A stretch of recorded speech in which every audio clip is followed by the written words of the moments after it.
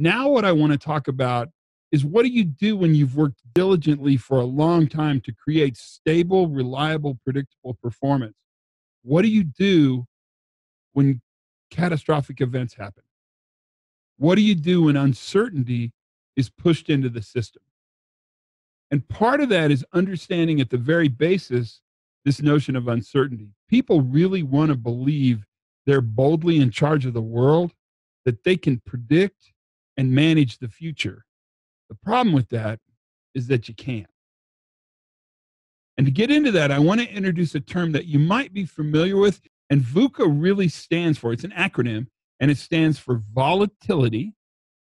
And that is the understanding that the environment in which you're in is constantly in changing mode.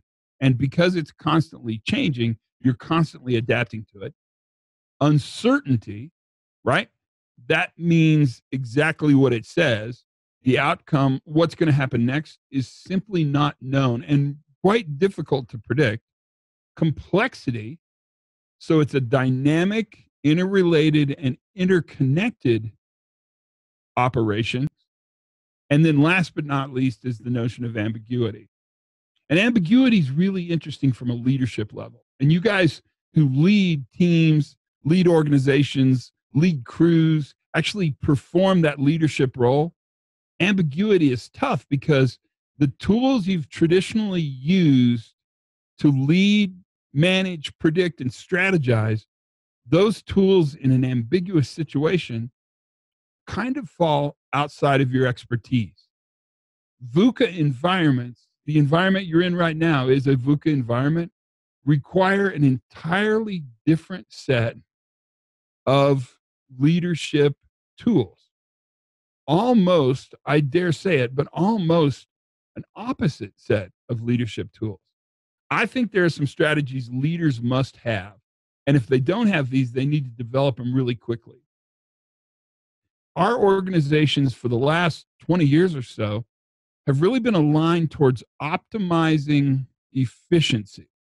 So you saw things that made the system more efficient. Lean thinking is a great example. Not a bad thing, but what's changed in the midst of this crisis is now there's a great amount of support, pressure even for you guys to not optimize towards efficiency, but in fact to optimize towards resilience.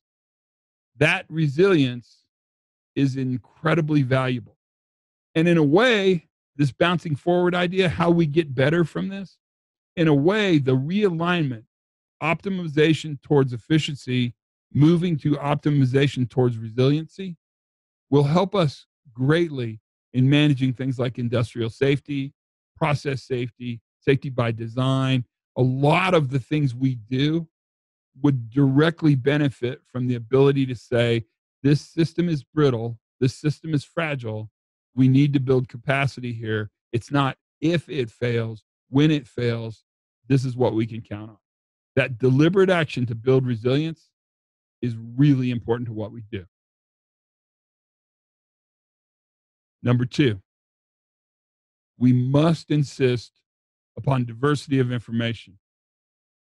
We have to be able to talk to the people who do the work. And we have to ask them this question. And there's really a couple questions I'd ask, and they're important.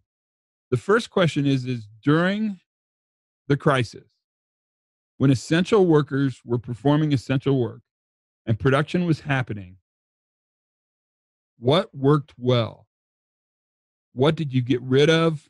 What did you throw away? How did you create success in the midst of uncertainty?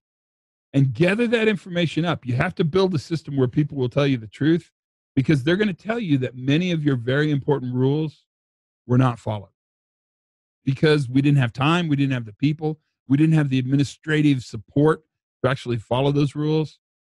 That's very valuable data. Very valuable data. But then ask the second question. What did you miss? Where did you need help? Where did you need cover? Where did you need somebody to sort of take some of the burden off you?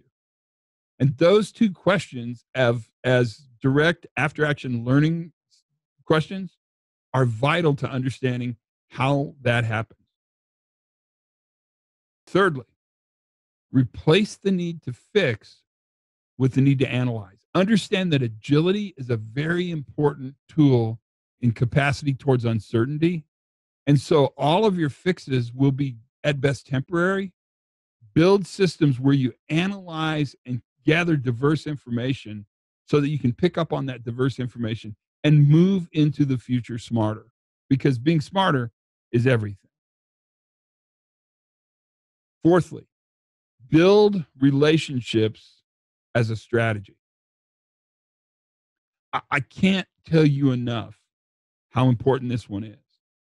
And I don't really have to tell you very much about it, because when uncertainty happened, what you counted on to build trust, to clarify communication, and to actually do high risk operations safely and effectively, which is exactly what you guys did in the midst of a pandemic, was counted on one another.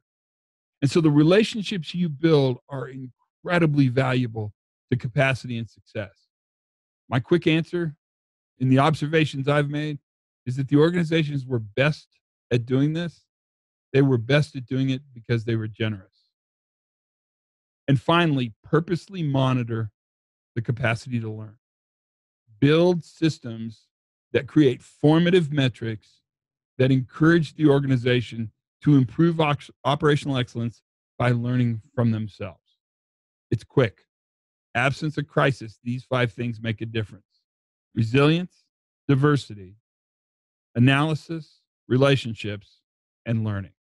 Because for you guys, resilience is not the absence of uncertainty, resilience is the presence of capacity.